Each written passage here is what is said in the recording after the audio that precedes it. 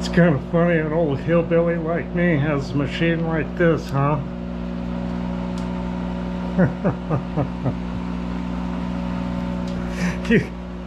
You can blame Matt at Lost Creek Machine for selling it to me 22 years ago for $9,000. Where were you? Okay. Enough of that.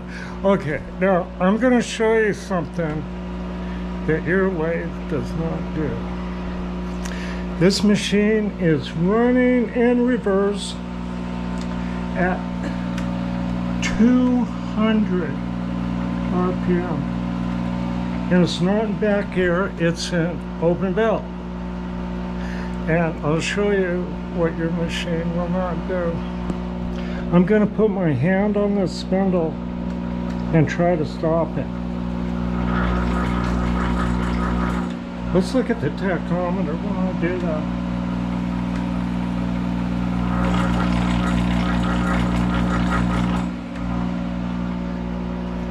You hear that growl? That is speed compensation. As it senses the load and a reference voltage is used. And when there's a difference between that, it adds power to the armature circuit to maintain speed. Let's try that again. Look at this. You can hear it growling. But the tachometer only moves slightly when I let go. I'm going to start grabbing it like it's cutting under load. See that? When I let go, it'll jump a little.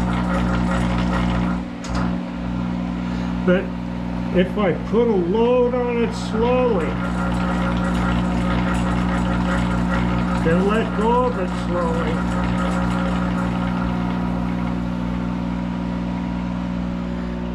the speed hardly changes at all. There's some advantages to that. Now, one of the things I'm going to get at here is on a machine like this, you never, ever use sandpaper to get to your finished size. You just don't do that. And I'll get into that a little bit more, but I want to point that out. I'll be back in a bit here. I'm going to let this machine warm up.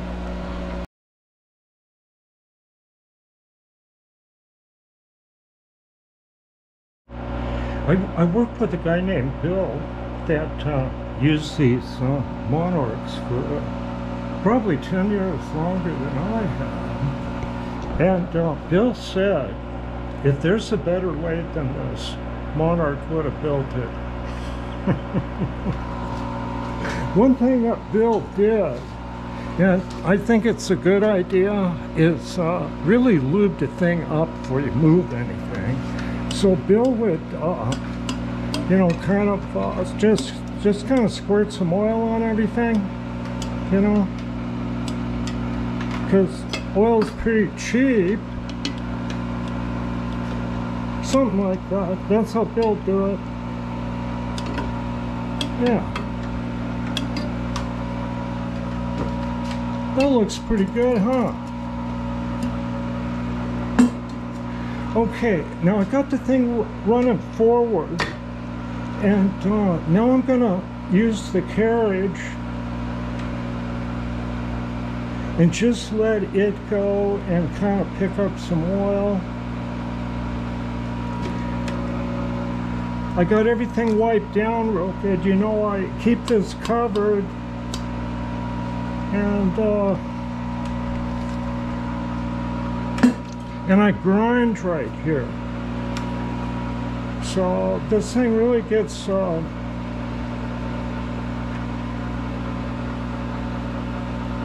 the best treatment I can give it under the circumstances. And most of the time, machines like this are in proximity to grinders. And even if you have a grinder quite a distance away, even 20 feet, if it's in the same room, that's a problem. So a machine like this, you definitely want to keep clean.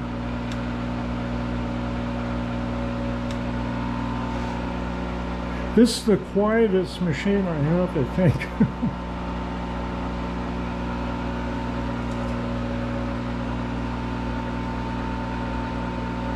Okay, get the carriage going the other direction. And squirt a bunch of oil back here.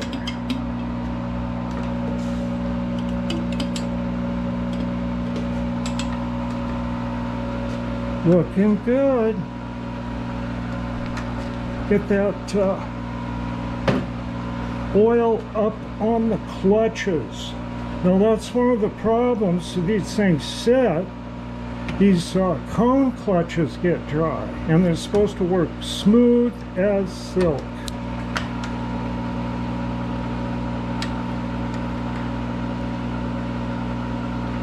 And they're working good, and they should slip. And this is one of the ways I test to see if the clutches are working correctly.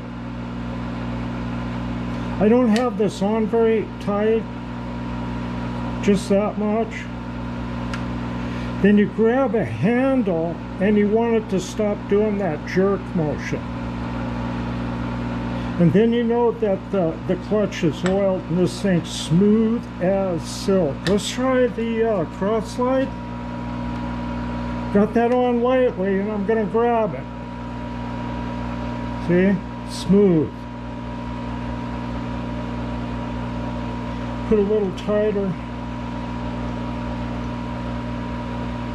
It'll get to a point I can't hold it, but see, it's not jerking like this one was at first. Okay.